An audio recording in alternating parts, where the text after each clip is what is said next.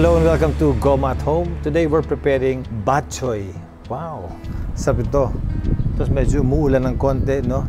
Tapos meron kang mainit na Batchoy soup. So today, andito yung mga ingredients natin. We have liempo, atay, kidney of the pig, and then we'll make this into a very rich, very hot soup. Okay? So first, lalagyan natin yung itong liempo sa boiling water. Okay? And this will be the base of our soup. And then later on, dadagdag natin dito, pakukuluan natin, palalambutin, lulutuin din natin initially sa boiling water yung ibang ingredients like yung atay and then yung kidney. Okay, we'll put this there. And then, to make the soup basically rich, lagyan natin siya ng dried shrimps. Itong hibe, para dumagdag lang yung richness ng soup. So there it is. Nasa maluto lumambot itong pork natin. Just wash my hands.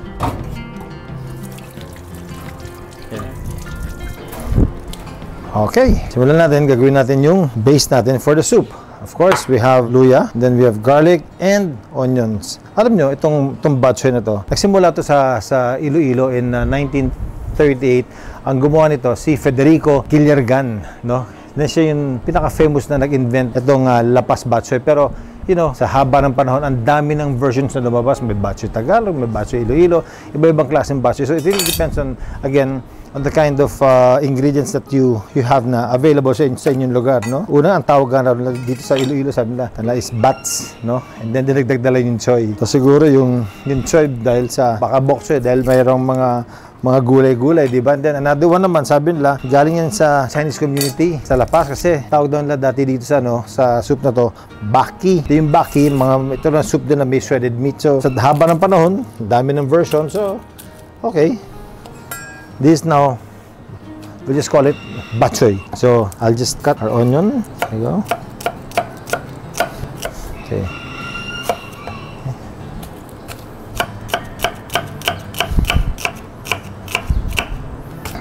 Okay. And then garlic. Yun. Bango. I can smell yung babskit saka yung hibe. Kumukulo na siya. It's going to be good. So dami kasi ng ingredients niya. Mahaba yung preparation para sa ingredients para to make the soup. So kailangan marunong ka rin mag-manage ng time mo when you cook batchoy. So you can prepare the dish and at the same time boiling other ingredients para lumambot na yung baboy. And then meron pa tayong other ingredients like itong kidney and liver, no? Tapos masarap din to, lagyan natin ng blood na ng baboy. Para iba-iba yung flavor, iba-iba yung texture. It makes for a very rich batchoy soup. So, I'm getting ready with my garlic na mamaya isusutay na natin to. I'll pre-boil na rin yung kidney. Because yung kidney, mas maganda to na maayos yung pagkaluto. Otherwise, pag hindi mo siya niluto na mabuti, medyo may medyo mapanghi yung smell niya. Because nga, kidney. Okay? Let me just close this.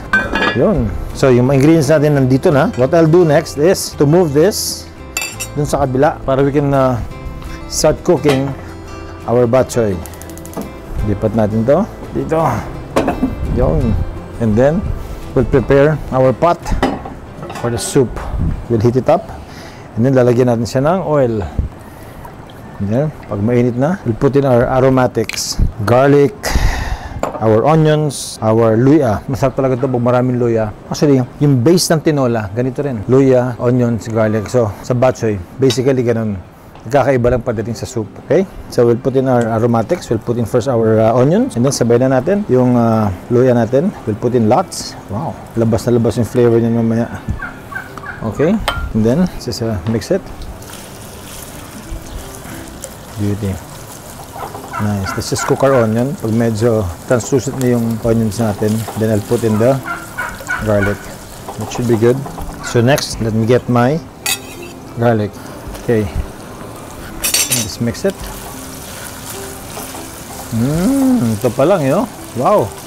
Ito pa lang, solve ka na eh. Sarap, bo. And then at this point, medyo luto na itong pork natin. Kunin ko na siya. Nice. There you go. Iwanan muna natin dito yung kidney boiling. Oh, yun lang siya. Let it boil. So, habang ginagawa natin itong aromatics natin dito, we'll start cutting down our pork. So, mainit yung pork. Ingat lang. There you go. Kailangan dito, very sharp talaga yung knife mo. Pag may mga buto na ganun, you can take them out if you don't want to include them. Okay. There. Haluin natin to. By the time na maluto na to, ibabagsak na natin yung pork natin. Take the hibe. Yung hibe, ginamit lang natin talaga yung pang flavor lang ng broth natin. So ito na, naputulo natin yung pork natin. Lalagay natin siya dun sa ginigisa natin kanina. Okay. Drop it there. Ganun lang. Alright. Nice. Lakasan natin yung apoy. The pork is cooking here. Nice. Beauty. Puno ko na yung kidney. Ganda. Okay.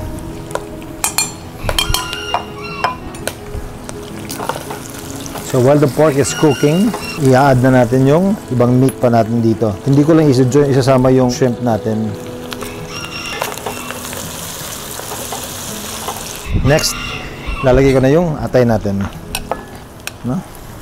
So I used about a kilo of pork, half a kilo of the kidney, and half a kilo of the liver. Yun. Ganda. Ganda. Good. Ngayon, maganda na yung ano niya, yung pagkasute niya. Once mag-brown ng konti yung liver natin, I'm going to add in our broth. Okay. So we can put in some salt. Remember, hindi ako naglagay ng salt dun sa broth natin. Hindi rin ako naglagay ng salt ngayon pa lang. So you can put in a lot of salt. Let's put in some pepper. Good. Beauty. Then mix natin siya. After this, lalagyan siya ng broth. Yung broth natin, gusto natin pinakulo yung baboy natin saka yung kidney. Yun naman ilalagay natin dito.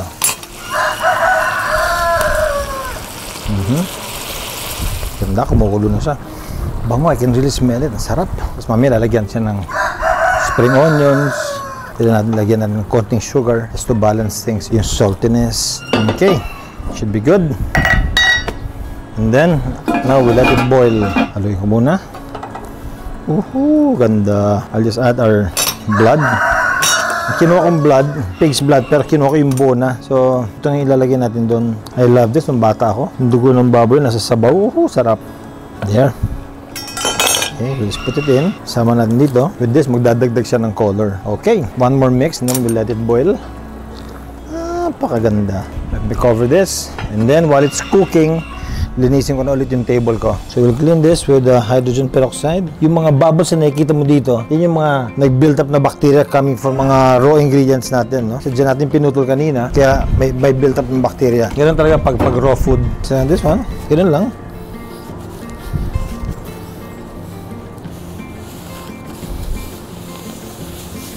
And then, kuha ko ito yung na paper. Ito yung chopping board. There you go. Everything's clean, and we can start working again on our chopping board. There you go. Okay, let's check on our soup. Ganda ng kulo. Hinana natin yung fire natin. Nice. So everything's cooked. Pinapasimmer na lang natin. We can try our soup now. Kumusta yung lasa niya.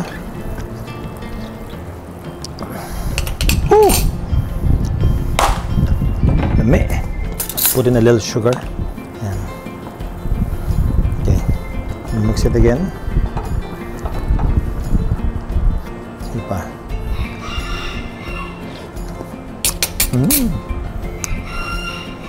Good. Okay. We'll let it boil for another 10 minutes and then we'll serve it. I'll just prepare yung green onions natin.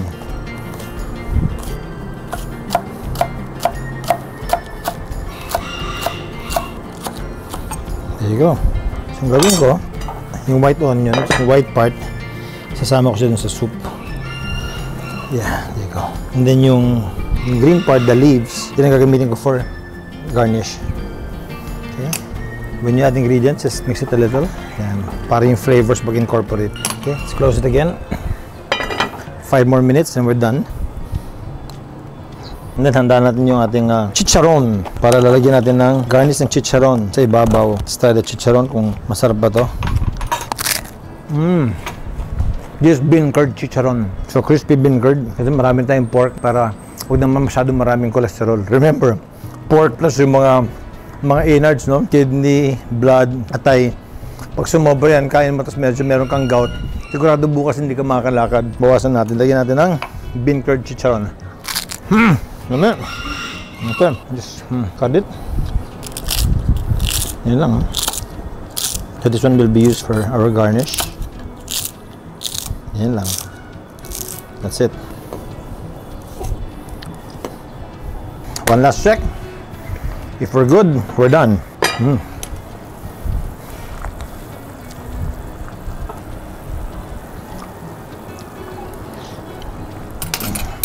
Yun, lapit na. Okay. Ay. Pag nagsishare ka ng itlog, you can run it sa water para yung tubig pumapasok sa eggshell. Mas madali siyang tanggalin. Ayan. Mas malinis pa. See that? Okay. Ito yung mga pang-toppings natin sa ating batchoy. At this point, luto na lahat, ready to serve. Ilalagay natin yung final ingredient natin, which is the misua. Bagsakan lang na siya ng misua doon. Lagyan natin yung misua natin dyan, and we're done. Yun, ganda talaga. Okay. Yung traditional na batchoy, yung ginagamit naman nila dito, Mickey noodles, no? But you can use any kind of noodles, no? Yung egg, we'll slice it in half. And then, one more mix para humalo yung miswa dun sa soup natin. At this point, we can turn off our fire. Yan na. Yan na siya. Ganda. So, the miswa was cooked already. So, one scoop of this goes into our bowl. Beautiful. Lagyan ng soup. And then, lagyan natin ang egg natin. Yun, sulit na sulit. Onions. There. And itong ating chicharon made out of bean curd skin. There. Okay, konting garlic. Just like that. On top. Alright, I present to you our batchoy.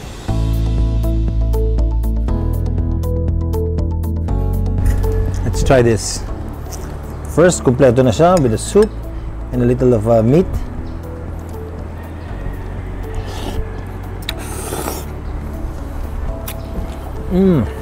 Wow. Ang complex na, no? Ng soup. Daming layers and flavor. Yung pork.